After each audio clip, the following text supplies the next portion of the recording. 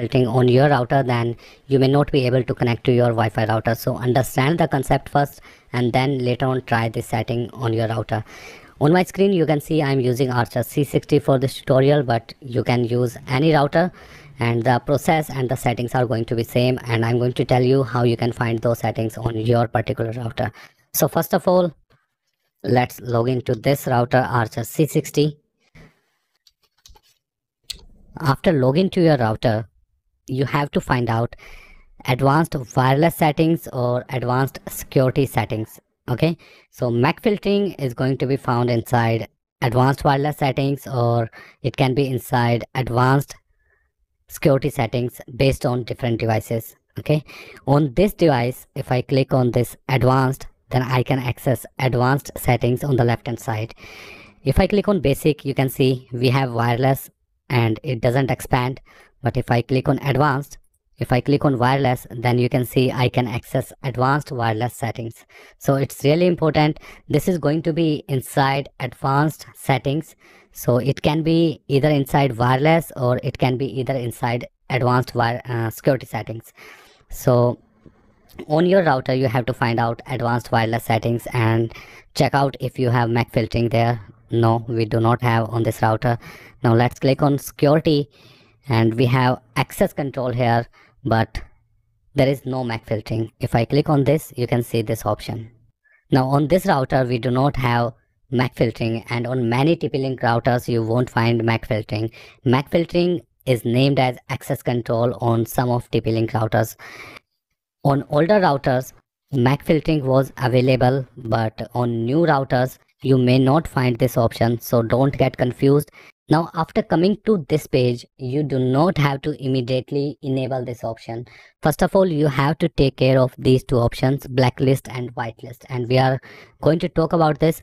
But before that, let's talk about how MAC filtering or access control mode on these routers work.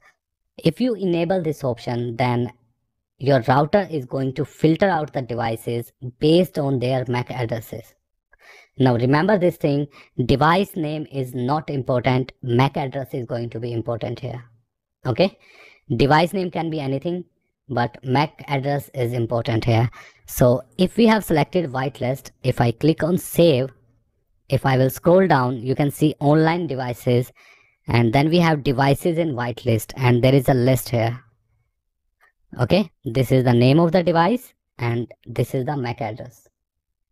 I can add any device, we can assign any name because that is not important, and then we can add the MAC address of that device, click on save. So this way we can, let's cancel this. So this way we can manage this list. Now what will happen if we will select whitelist and if we enable this option, then all the devices with MAC addresses in this list are going to be connected to your Wi-Fi router, only those devices. Any other device outside this list is not going to be connected to your Wi-Fi router. That's really simple. Okay, you have to take care of MAC addresses. And even you can remove any of the device if you want to, like you can click on these recycle bin icons one by one, and you can even add it name and MAC address like this. Okay, so you have this option here. Now let's talk about blacklist, how this will work. If I select blacklist, if I click on save, let's scroll down. Now you can see devices in blacklist. So it's empty now, and router has not added any device here automatically. Now inside blacklist, you can create this list simply by once again adding a device name. You can assign any name, and then MAC address is important. Like let's say this is not my device. Okay, this device I am highlighting and I want to block this device. So what I need to do, I have to copy the MAC address of that device. I have to enter here.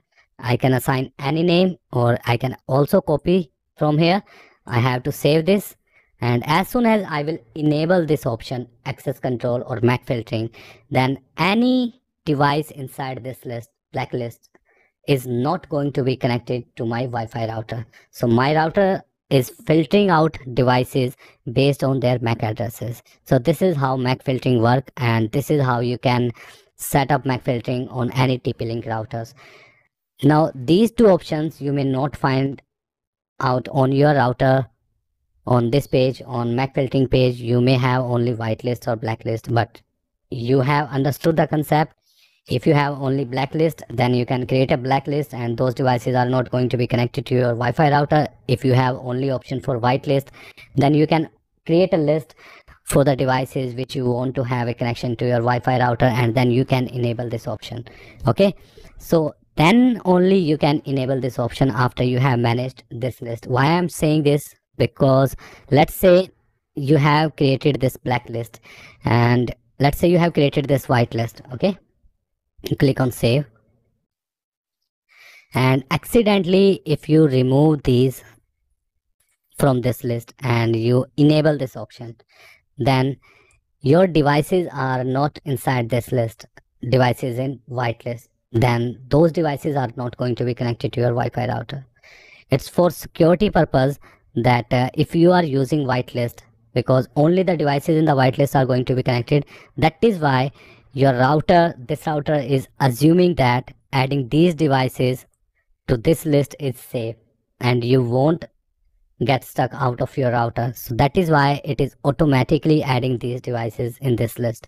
But you can delete one by one. You can even select more than one devices at a time, and then you can click on delete. So this is how MAC filtering work, and you can set it up on any TP-Link router. Even you can set it up on D-Link routers. The process and the settings are going to be same. The concept is same across all the devices. So thank you for watching. Bye bye. See you in next video.